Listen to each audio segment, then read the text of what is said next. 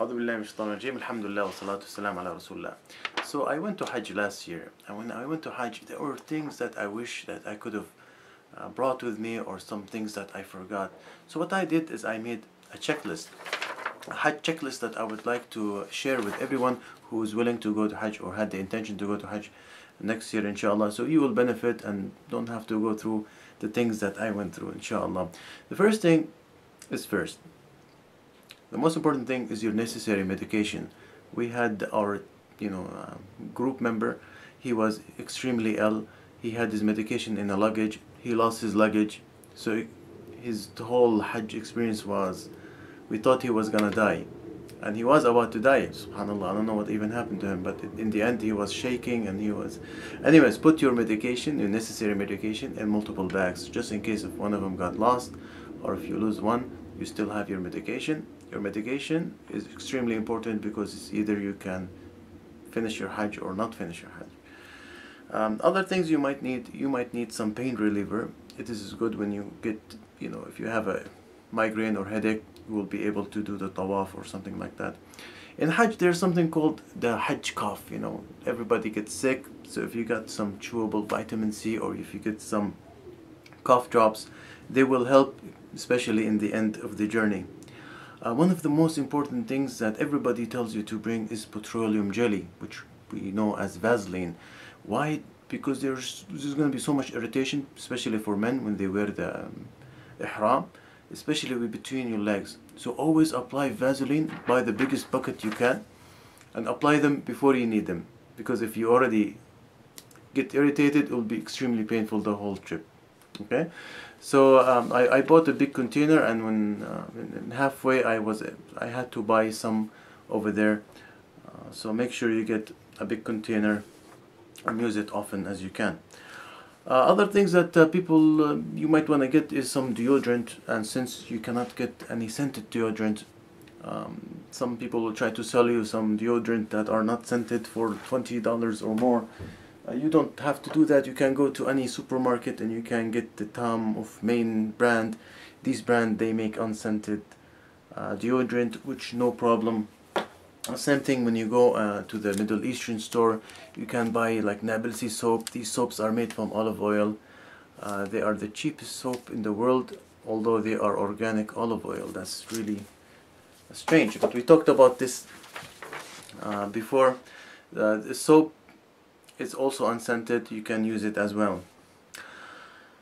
Other thing, let's just finish off the things that we need other than soap is your toothbrush, of course, mouthwash. Some people prefer to use Miswak so they can eliminate all of these scents, and they don't want to deal with it. So you can buy it from when you get there. There's multiple places you can buy the Miswak, so it's not a big deal. So this, let's put these aside now. Let's talk about the journey itself. One of the most important things you have to do is you have to plan your ibadah. You don't want to find yourself looking at your time, at your watch, and thinking, you don't want to waste time, because the whole trip is you're in the state of ibadah. So have a plan how much things that you want to accomplish. Of course, this is just 101 things we have to do before we get anywhere. An advice that I would like to give to my brothers is to take an extra ihram with you. The one ihram that you will wear when you go to the airport, right? This is if you're flying. So always take an additional ihram. You can use it as a towel, and especially when you go to the haram, when you're in front of the Kaaba. If you want to make wudu, you don't have to go make your wudu and lose your place if you're like close to the Kaaba. What you can do, you can put the ihram on the floor. You have a little bit of water of Zamzam. You can make your wudu, and it will not, you won't make a big mess. This is very useful, especially when the times are difficult to go to the wash area to make wudu, especially if there's a lot of people. When it gets closer to the prayer time, it gets really crowded. So this is a really unique thing to have an extra ihram with you. Other things that you might need some slippers. Really invest in some good quality slippers. Me personally, I see that the Crocs brands usually give me the most comfort and didn't give me any problems. Other remember that people do copy the original, so when you can see like the copy of the Crocs or whatever brand, and these things are really rough, and when you walk, especially if you do if you walk a long distance, your foot starts to swollen and the whole trip becomes extremely painful. If it does get painful, just be patient, inshallah you will get rewarded for every step. But that is something that you have to keep in mind. If that happens, taking socks with you will always be a good thing. Wearing socks 2, 3 on top of each other when you do the tawaf, it will take that pain and make it much easier. Okay, so when you wear the ihram, what you might want to get is a waist pouch or the money belt, the white. It's a white color, it's a thin one, not the really thick ones, the thin one. You can put your money, you can put your passports, and what you can do is you can roll the ihram, so it will become a support for the ihram and will be extreme, secured. You won't lose anything, inshallah.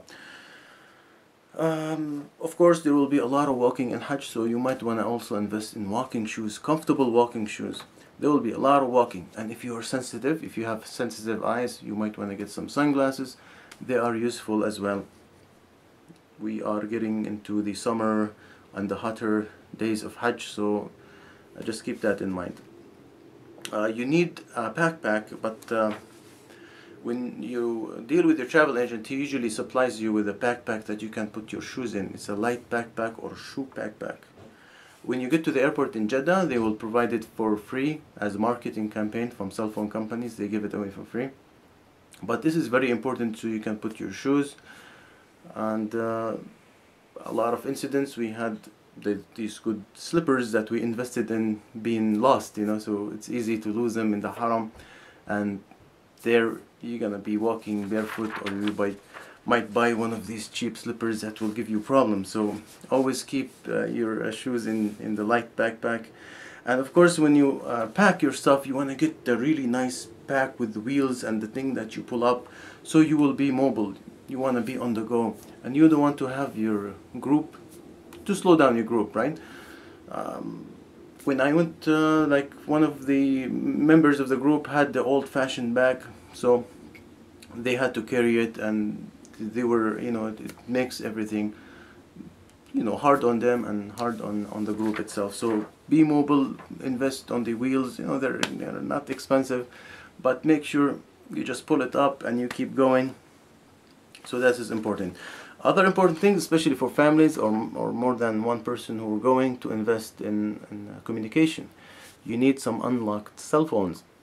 I think a lot of the iPhones or the tablet, they come unlocked, right? But if you don't have an unlock, you might want to invest in something that is inexpensive.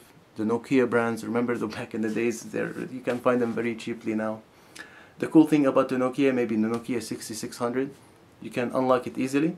And of course, it's a Symbian phone, so you can use the Java Quran, so you can use it as a digital Quran, you can use it as a MP3 player, you can use it as an alarm clock. So it has a multi-purpose, but remember to take the adapter and to take the plugs that will plug into the international plug. This is for the people who live in the United States or the UK, just to keep that in mind. The travel agent will supply you with SIM cards for the phone, but a lot of the time these SIM cards will not work. You'll be surprised how much you pay for a lot of things that you won't get, but it won't be an issue. When you get to the airport, you can buy these SIM cards. They're prepaid plan, they're very inexpensive. And if you were with your family, of course, always make a plan on where to find yourself or where to meet if somebody or the group got lost. Okay, so this is important to plan. Where do we meet if somebody got lost? You would be surprised how many people will just go crazy. Just when a lot of things you will find in Hajj is people push when they do tawaf. That's why they don't want to lose the group, so keep that in mind. One of the things I benefited from is I made a dua list. Dua list is good because you learn the best dua that people wanna have for you to make on their behalf. And this is something that you can do, of course.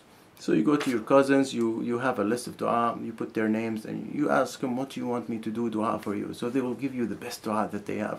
Some of the du'as that I will share, one of them taught me a dua: may Allah make the judgment day the best day of my life. So this is a really good dua. Other du'as as like, well, there's a lot of du'as. If we have time, we'll go into it. But other important things is, of course, you need your passport, you need your marriage certificate, you need your documents, the shot, the immunization shot, the record, right? In America, you can get them from Walgreens, extremely inexpensive. But what you want to do, you want to make a photocopy of everything, and you want to keep pictures, additional pictures with you as well. These photocopies you can give it to for someone in your hometown, and you can take some. Me personally, I had to use some of these photocopies because you know what they do? They put your passport in the buckets of passports, and good luck finding it. Other than that, some of the things that when you pack, you might want to take some zip bags. They are good when you put the stones for the pebbles, when you do the jamarat, and of course when you're in the airport, just in case the law requires you to put liquids in the zip pack, you can use them as well. Toilet paper, it might be very useful as well. Now let's go ahead and talk about some of the foods in Hajj. If you guys know who I am, I do a lot of research when it comes to food, and I notice a lot of things that happen in Hajj that relates to food. So let's take a moment and talk about food and Hajj. One of the things that I did, which was very good, alhamdulillah, is I bought some of these energy bars or protein bars that comes in a big quantity, the economic pack. I took all of it with me, not for myself necessarily, but you will find a lot of people in need of it, right? So for yourself, just in case if you're weak, if you got hungry, you have fuel, you can fuel yourself, because this is the ibadah that you need a lot of energy for, right? But a lot of times, like we were doing tawaf, we found a family, they were an African family, who lost their group, and they were by themselves and they didn't eat for an extremely long time. And they were very hungry, so we gave them a lot of these bars that we had with us. And it, as you can see, it's something that you can benefit. You can benefit if you still have them by the time you come home. You will find a lot of people who would need it in the haram, around the haram, trust me. So this is something good. Other things that has to relate to food in Hajj, that there is a lot of food in Hajj, alhamdulillah. People will prepare food, especially in the last days of Hajj, in Mecca specifically. But what happens is, because there are so many people, they have to prepare the food a day earlier, and they make so much food. And if you know about the environment in Saudi Arabia, it's extremely hot weather, especially at night, at day. And if you do operate a restaurant, you know something about food safety and danger zones. Unfortunately, there is bad food management, that they will keep the food out for a whole day before they distribute it. And this is very dangerous, because by the time it reaches the people, the food itself, it will be already spoiled. Our tent by itself, we had 4 incidents of poisoning. So this is something you have to keep in mind, because when they give you the food, if it's spoiled, they're not going to tell you. One thing. Second thing, you will have a cough. Probably you will get the flu. The Hajj flu is a common flu. You will not be able to know. So keep that in mind. Be careful what, especially the warm food that comes in Mecca. A lot of people, I don't know if they were not able to continue the Hajj, but they had extreme poisoning cases that we had just in our tent, 4 of them. And a lot of people who were, you can just see the news how many people got ill because of the food-borne diseases. Keep that in mind. I wish that I can provide some consultant to the food distribution system that's happening, so maybe that will be something that we can do in the future, inshallah. But other than that, be modest, and you have respect for the food. You will find a lot of, perhaps, people that seem religious. You will see a lot of food wastage. That's one thing that broke my heart personally.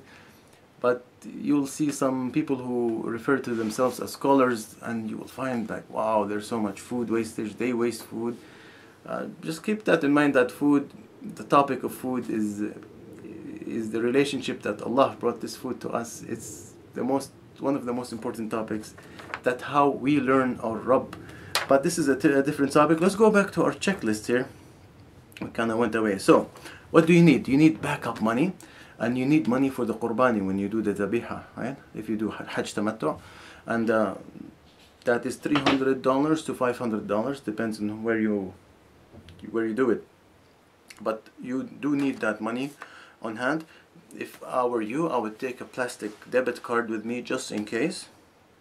Just in case if I lose it, it's not a big deal, and just in case if I need money, I can go to the ATM. And then another thing that relates to money is if your travel agent did not provide you checks with your passports when you go to the airport, most likely you would have to pay the Hajj fee at the time of the airport. A lot of incidents we had that people did not receive their checks, and they were told that you will receive it when they reach the airport. Yeah, right. Good luck. Just have the expectation that nobody will meet you. Have the expectation that that you will be lost you will be on your own in the whole airport. That there will be a lot of frustration. Have the expectation that nobody is going to wait for you with a sign with your name. You have to be prepared. That's all I'm saying. That per person is $300, I think, around $309 maybe, per person for the Hajj fees. This is per person. So if you had a family, just make sure you take that additional money just in case if you did not take the checks. Regarding money, you might need some money for to just in case if you need something to buy from the store or to eat food. It's not much, but some money will help as well. If you do not speak the local language, if you have a pen and paper, that this is also something that was useful. For women, if you have a small scissor, take a small scissor, because you need to do the you don't have to shave, of course you can cut, but so sometimes the women will be looking for a scissor, so that's something that you can take as well. Nail clippers, well, you're not supposed to cut your nails at the time of Ihram, but if you stay a few days after Hajj, you might you might want to need them, because you will probably have long nails by that time. So I think I got everything by now. This is like the things that I really needed when I went. So now I would like to give you some hints. We talked about having the extra money, and we talked about meeting or planning where to meet if somebody got lost. Any other things that you need, like shampoo for example, or anything else, you might buy them from local shops. Just remember that when you use hand sanitizers, they do have scent in them, so if you do get that scent in your hand, you might have to do the slaughter, so keep that in mind. Or if you use the shampoo by mistake, they do have scent, keep that in mind. You can use the soap to wash your hair as well, so that is something that you can do. Of course, the best advice to do is, before you watch this video, you're supposed to learn as much as you can about Hajj. If you didn't do so, this is not an important video. The most important thing is to learn about the manasik, to learn about what you need to do, where you need to go, and step by step follow one book, okay? And inshallah, may Allah accept, and I wish that you make dua for me and for my family. And if you needed a tour or a guide or somebody to be as a companion with you, you can shoot me an email. I will be happy to go on anyone's behalf. If you guys offer me to go, I will be happy. Thumbs up. I will put my email. I'll put the list as well in this the video box. Assalamu alaikum wa rahmatullahi wa barakatuh. May Allah accept, and you have a good Hajj, inshallah. Assalamu alaikum. Okay, so other things that you might need that could give you maybe a more luxury, it's not necessary, but it's something definitely will make your life easier at Hajj, is to take a sleeping bag. Investing in a small sleeping bag, it's not that expensive, it's a smaller sleeping bag. A lot of times the sleeping bags come in a puffed size. These things are difficult to travel with, so you most likely will leave it there. But what happens when you wear an ihram, when you sleep, especially at the time of Muzdalifah, the ihram tends to get out of place and you're sleeping, you can't control that thing. So sleeping bag, what allows you to do is, if you wear the bag, you can sleep and you don't have to worry about the ihram being misplaced. The other thing is, for the sister, also in Muzdalifah is like the lowest the humiliation that the time of Hajj that we get through to humiliate ourselves in front of Allah. That you really, everybody just there's no much. Nobody has to have kibr after that. What the sister can do is they can get something called an igloo tent. This is an igloo tent. These tents are cool because you can pop them up in 2 seconds. You can look them up online. They cost less than $60. I know some people bought it for $10. But for the sisters, if they wanna like have some privacy time, they can fix their hijab or something. They can pop up the tent. It's a small tent. You can carry it with you. I don't know if this is something you wanna carry in the airport, but it is a luxury to have as well. Other hints and tips I would like to offer is do not take a hand watch, because what happens, prepare yourself to be in the state of ibadah for these long lines. There's going to be millions and millions and millions of people. So looking at the watch, you just give you more frustrated, concerned about ibadah, doing tasbih, reciting Quran, and inshallah may Allah accept.